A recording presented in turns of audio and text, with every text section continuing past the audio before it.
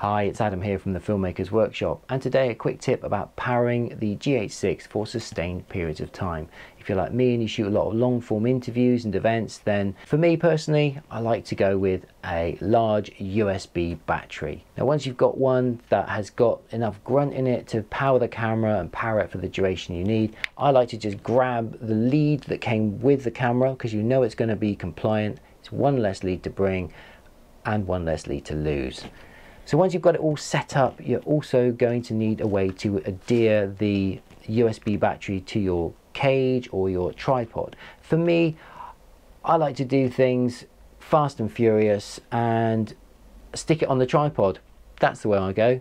I use this sticky back Velcro, cut a piece off and I gaffer it to the leg of the tripod and it works absolutely perfectly.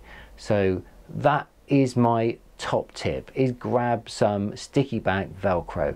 The other benefit of it is that once you've finished filming and you've got your work on an SSD, you put some on that, some on the back of your laptop lid, and together that gives you a nice solid base for it on your workstation.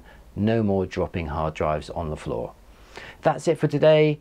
Subscribe and I'll catch you on the next one. Bye for now.